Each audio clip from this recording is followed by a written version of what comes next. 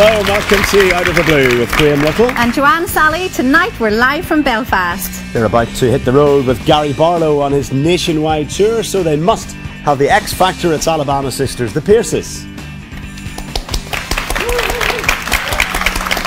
His work has been exhibited all over the world, from the States to China, but tonight sculptor Brendan Jameson makes a 60-minute masterpiece out of... well, sugar, of course, and he's not even a cubist. We'll see what he does in his own sweet way later and tell you how you can own it. And waitress to actress isn't a myth. Our sofa guest went from Pizza Express tables to the West End stage via the odd mountaintop. The hills are alive with the sound of music. Yes, it's Connie Fisher. Hello, Connie. Now, Connie, we know you from your Welsh upbringing, but a lot of people watching this programme might not be aware that you're actually a local girl born just a couple of miles down the road. I am. I was born in Lisbon, and I came back a couple of years ago with The Sound of Music to the Grand Opera House, and that was the first time I've been back in 26 years. So wow. We left when quite young. My dad was in the army, and during the Troubles, 1983, it was kind of tough, so we moved away quite quickly. But we still have that Celtic connection, I think, living in Wales and coming back to Ireland. Absolutely, it's very similar, isn't it? It is quite, We're all in one and very big pack. musical as well, very musical. So it's quite an exciting place, and for my family, actually, I brought my mum back on Mother's Day, and we had an amazing time here in Ireland, and I think it's nice, actually. I'd like to bring my family back here one day and have a big reunion. Oh, lovely. Have a little cottage in the countryside. Yes. Well, unless you've been on Planet Zog, you'll know that one of the largest music events on this planet rocked Belfast last night. Yes, it was, of course, the MTV European Music Awards, which saw a whole host of celebrities descend on the town. Now, did you get up close and personal with an A-lister? So if so, we want your pictures. Email them to us at outoftheblue@bbc.co.uk, and we'll aim to show the best later on. The more famous, of course, the better. The awards last night could just be the start of a Northern Irish musical renaissance. Our own musical expert, Niamh Perry, was there.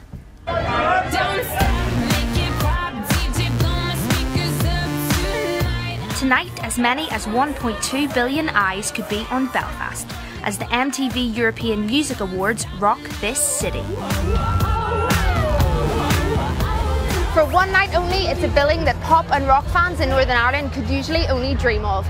Lady Gaga, Coldplay, Red Hot Chili Peppers, and for all you believers out there, Justin's here too.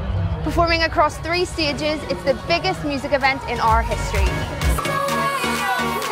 MTV said it was the vibrant nightlife and compelling music scene of the city that attracted its attention. And who could forget the infamous Rihanna music video that she chose to film here.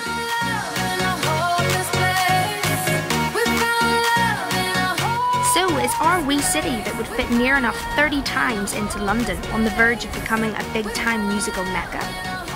Stranger things have happened. It started with Liverpool in the 60s. Then it was the turn of Sheffield in the 80s and Manchester in the 90s. Beatlemania, Electropop and Mad Manchester all saw music change those places for good. I worked for New Musical Express when the whole Manchester era was kicking off in the late 80s, and you'd go to Affleck's Palace and people would buy the t-shirts. You would go to the Hacienda to see bands dancing. Manchester, like Belfast, has a village mentality. It's quite small, it's got its Victorian architecture. It makes a cool issue out of that old industry.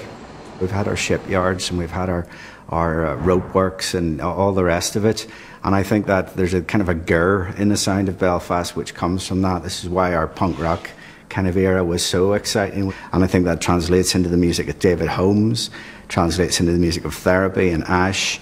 And obviously bands like Snow Patrol now can kind of put their hands in their heart and sing I Love the City Tonight. You know, they call it a love song to Belfast. I love the city tonight. I love the city always. So do you think it's been a conscious effort to change the music scene in Belfast, or do you think it's just happened by chance? I would say it probably began around 1994 when Van Morrison played in front of the City Hall to President Clinton and Hillary Clinton. And that was a big feel-good moment. That was the first time I think it became almost an issue of policy to use music to make Belfast look like a great place. Cultural tourism is something like 22% of the tourist market now. So people want to come to a city to see what its unique musical story is, and Belfast's got an amazing musical story. The council have thrown their weight behind the Belfast music scene with the newly established annual Belfast Music Week. Last week, over 170 gigs happened with bright young things like Wonder Villains, Eaten by Bears and Axes Of, all hoping to capture the eyes and ears of record labels A&R men. Cashier Number 9 are one band tipped to be the next big thing from these shores. They've just been confirmed as the only act from here so far to perform on the official lineup at South by Southwest, the world's biggest music industry get-together held this March in Texas. So when was your first gig then as Cashier Number 9? I think it was the Menagerie maybe, you know, in University Street. It was like a club night David Holmes used to put on, so we played in there for him, which was great, and it's really nice, dirty old sweaty power, you know. We played at the Northern Irish Music Awards in Belfast last Wednesday, and it was really apparent the calibre and, you know, the standard of not just bands within Belfast and Northern Ireland, but bands from here that are doing really well all around the world. Bands like Two Door Cinema Club who are doing so well. So I watch you from afar who are doing great things, and then there's the bigger guys like Snow Patrol. I think Belfast is as good as anywhere in the UK. You know, there's loads of great venues, loads of rehearsal rooms, so there's tons of resources in the city that weren't here 15 or 20 years ago. Evidence does seem to be pointing to a music-led mini-cultural revolution. New bars, new venues and new bands. The owners of an Ibiza superclub have even chosen Belfast as home to their first venue outside the party island. There's never been a better time to be made in Belfast. Connie, are your musical tastes strictly from the musicals? Well, not really. I mean, if you see my record collection, it's pretty eclectic. I like anything from Lady Gaga to Elaine Page, really, anything. And I think, you know, I kind of agree with you, anything made in Belfast is pretty good. Yeah, well, that'll get you full marks whenever you come on this show. You are qualified, we should point out, Connie, you have a degree in musical theatre, but you didn't jump straight from that into playing Maria. You had to go via Pizza Express and telesales and things. Was there ever a stage when you thought, you know, I'm just not going to make it? Yeah, there was a whole lot of doubt. And I think that was good because you suffered a lot of rejection. I went for loads of auditions and came second a lot of the time.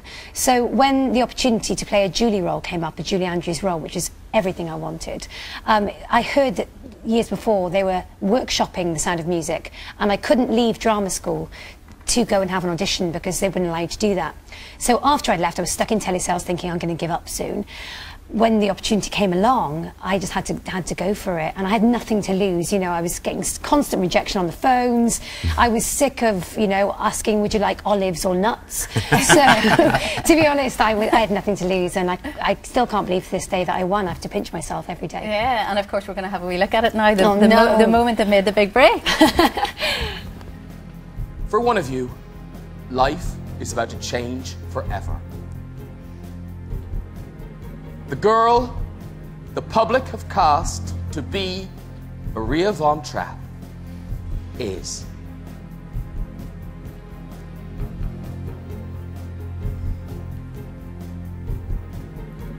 Connie!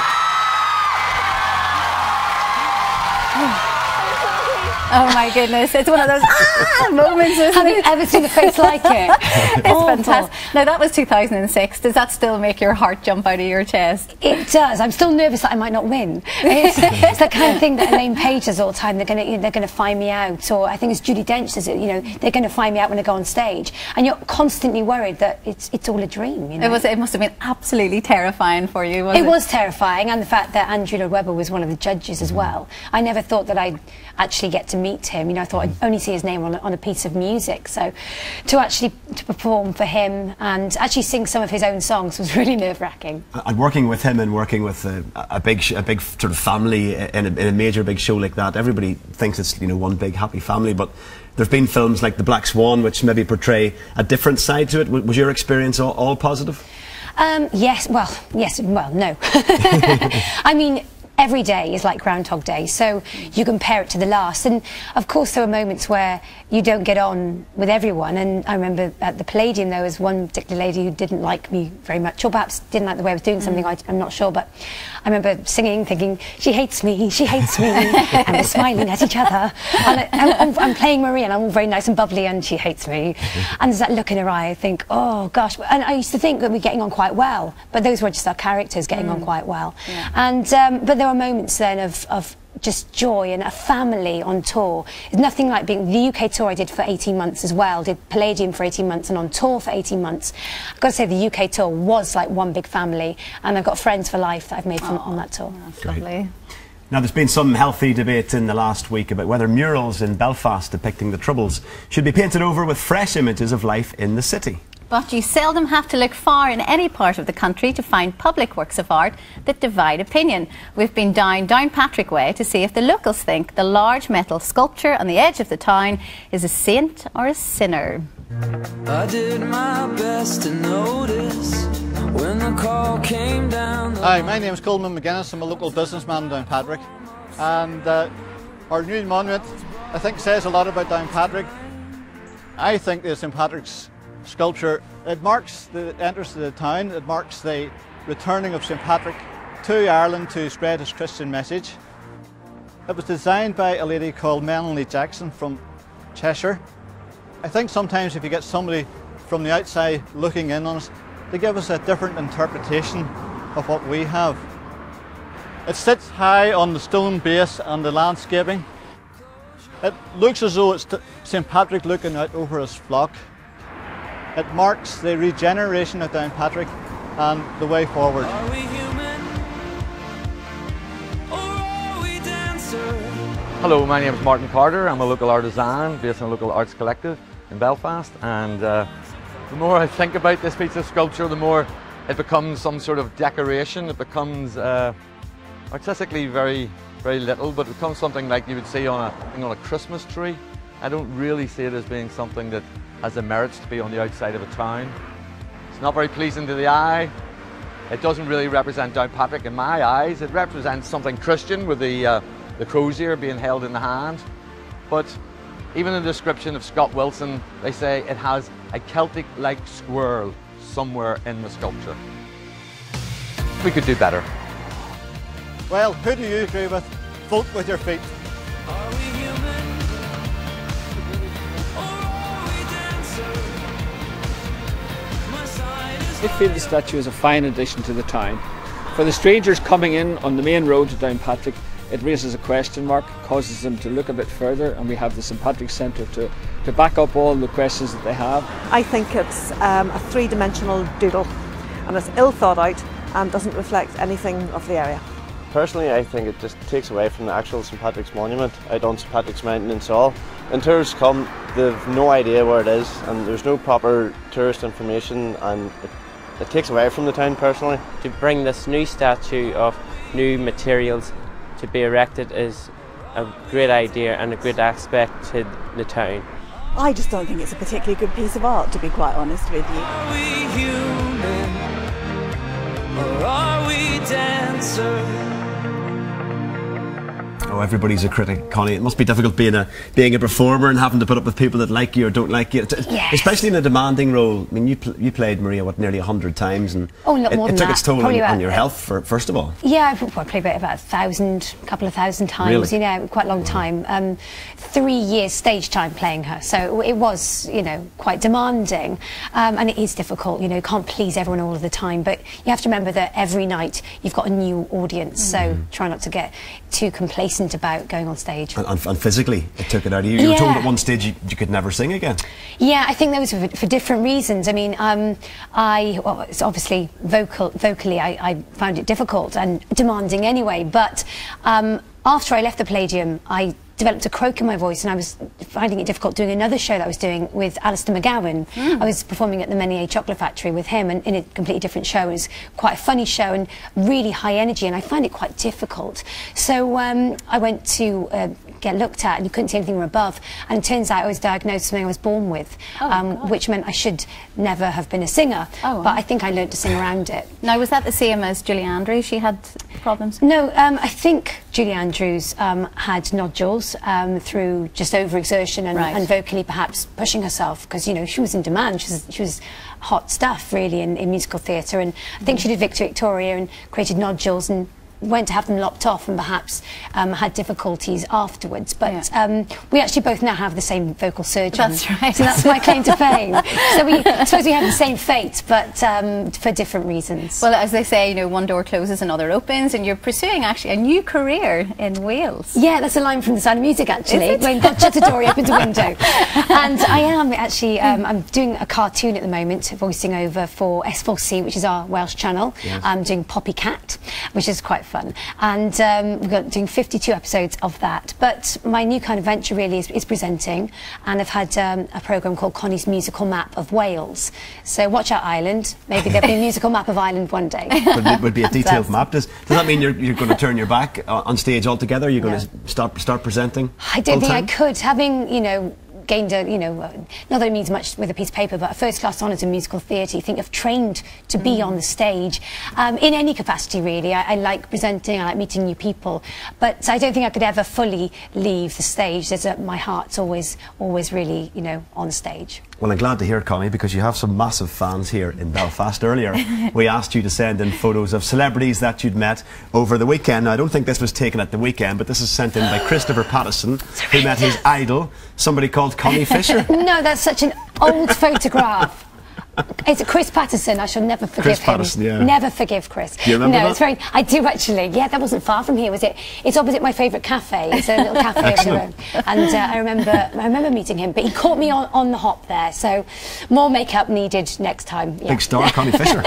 Fantastic. And we've got Roy Porter here with Brian May, looking very cool with his big hair. I've got one actually. I've got one. Who have you got? I've got Justin Bieber. Hold it up so we can see.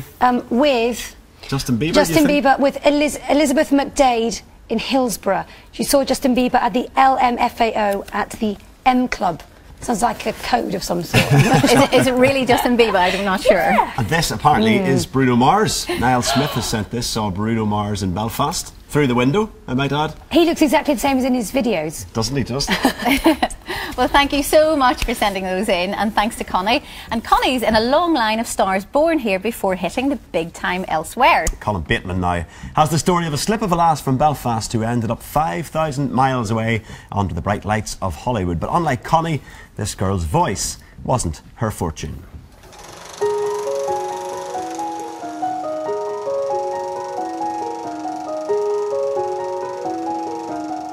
In Hollywood, long before the brand names of Branagh and Neeson, an earlier band of Irish legends lit up the silver screen.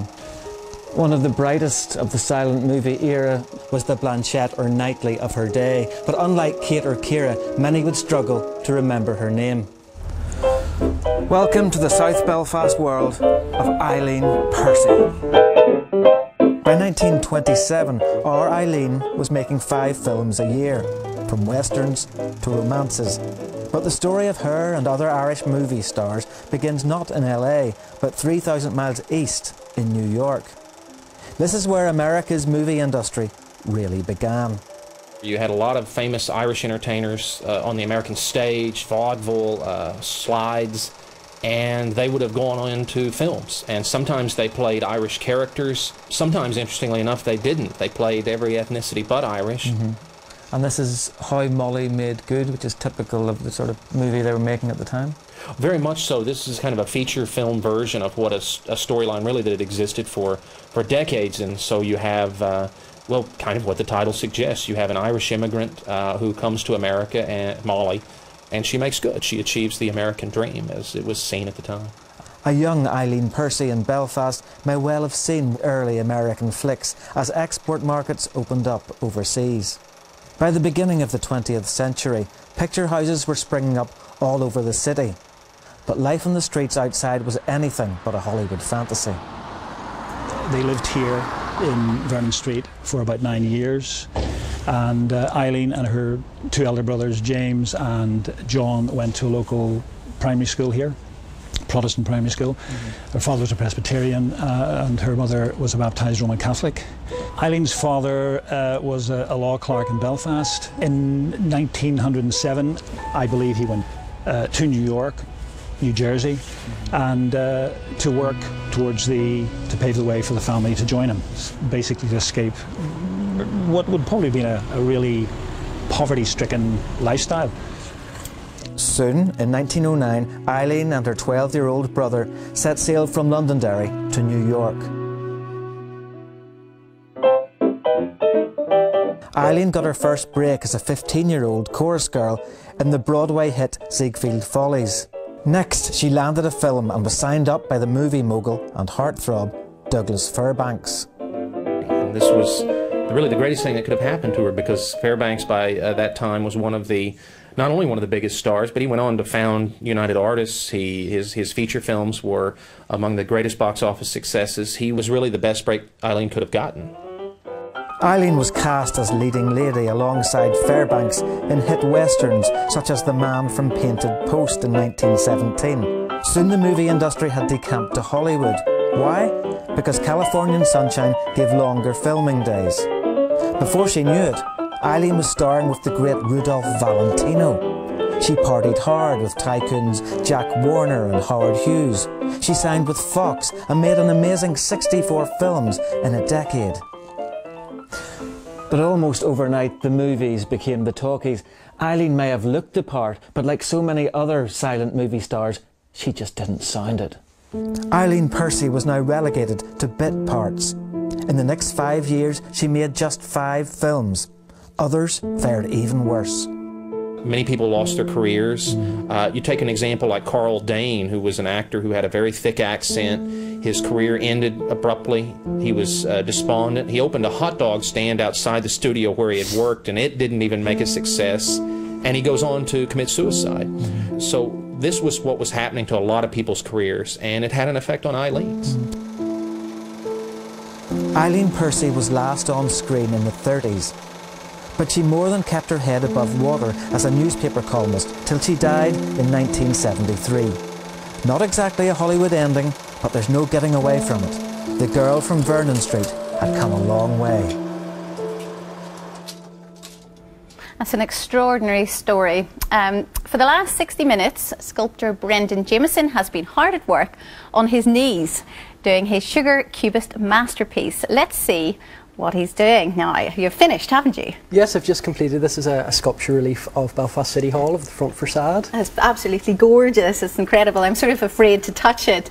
Now, you've done about 1,000 sugar cubes here, as you said, but you've done the Tate Modern, and that was about 80 stone and 100,000 sugar cubes. So you're used to working on a much grander scale. Yes, absolutely, and especially it suits something like the Tate Modern, which is such an iconic building and so colossal. So to make something like that on a grand scale is such a strong statement. Now, for me, I was thinking, you know, big piece of work. Why are you using tiny sugar cubes? Tiny sugar cubes, they're so beautiful to cut and carve, and I love the glistening surface on the finished sculpture. And very impressively, you've actually been summoned now by Downing Street.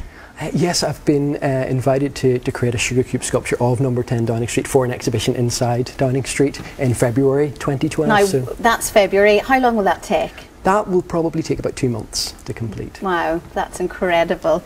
What inspires you? Obviously, it's architecture for this piece. Is it always architecture? No, I'm also very inspired by the organic and natural worlds as well as the architectural. And for that, you use wool and wax and other materials? Yes, I'm always drawn to very unusual materials. I always like to try and push the boundaries of contemporary sculpture. And you sure have, and it's so impressive. Now, you just have to sign your coffee table. Sure. Now, and we're saying that obviously as well, this is going to be nicely covered up, isn't it? So It's beautiful. If you would like Brendan's work as a centrepiece in your living room, here's how you can get your hands on it. All the works made by artists on Out of the Blue will be auctioned off with the proceeds going to BBC Children in Need. Log on to bbc.co.uk/Pudsey and go to the Northern Ireland section for more information. Graham. Thanks to Anne, well done Brendan. Time for some music now, and we're honoured to have sisters Alison and Catherine with us tonight, otherwise known, of course, as the Pierces. Welcome, girls. Thank you. Welcome to Belfast. You should have been here yesterday, of course. Massive musical occasion. We missed Bieber Fever. You missed Bieber Fever. I know you're gutted by that, Catherine. Been an amazing year for you girls as well, we have to say, since moving to the UK. Albums gone gold, all over the place, constantly played on radio too. You must be delighted with how things are going. Yeah, I mean, how could we not be, really? It was just such a nice surprise to come over here, and we've been doing this for a really long time, so to have it finally begin to work was really, really a good feeling. Taking you back, you grew up in Alabama and didn't go to school. Taught at home. Homeschooled, yeah. Was there much academic work taught at all, or was it all music and dancing? There was probably 20% academics and 80% creative arts. Including ballet. You both accomplished ballerinas, I hear. Yeah. Our mom's a painter, our dad's plays guitar, our sister's a dancer, our brother's a photographer, so we were kind of immersed in a creative world. Yeah. Now the next big thing we're going to see you here in the UK is supporting Gary Barlow. How did that come about? We met him at a festival we did together, and he heard our stuff and really liked it, so just asked us to come open for him. You're pretty different musical tastes, I would think. How do you think his fans will react to your sound? I don't know, we'll see. I think they'll like it. Gary's an amazing songwriter, and so we were honoured that he asked us to do it. Yeah, well, I'm sure that we'll like to hear you tonight, so I'll let you go and get ready. Thanks for joining us. Thank you. And we're back Out of the Blue next week. See how a Victorian form of art is making a comeback. Yes, and you might know him best as Evil Archie from EastEnders, or Lovable Dad and Gavin and Stacey. Larry Lamb will be with us. Join us Monday 7:30 on BBC One. Right now though, with Kissing You Goodbye, we'll say goodbye with the Pierces. Goodbye. Bye bye.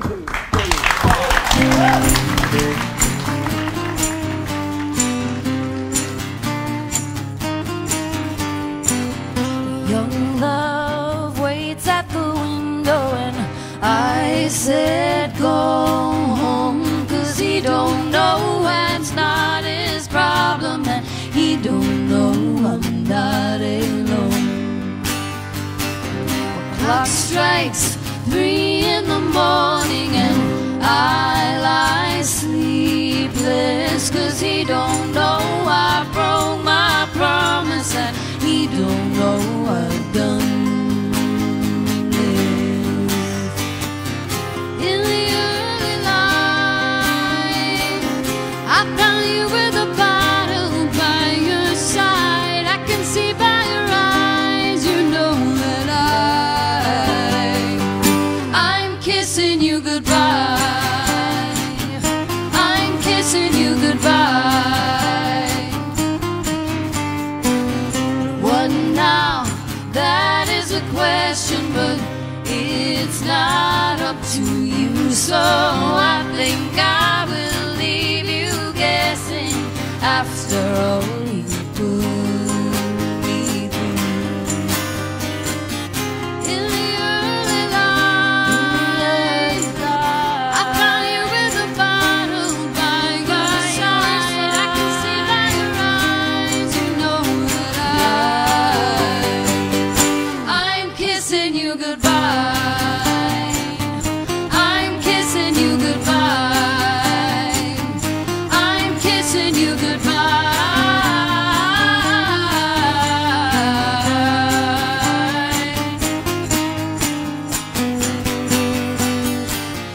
In the early light, I found you with a bottle by your side. I can see by your eyes, you know that I'm kissing you goodbye.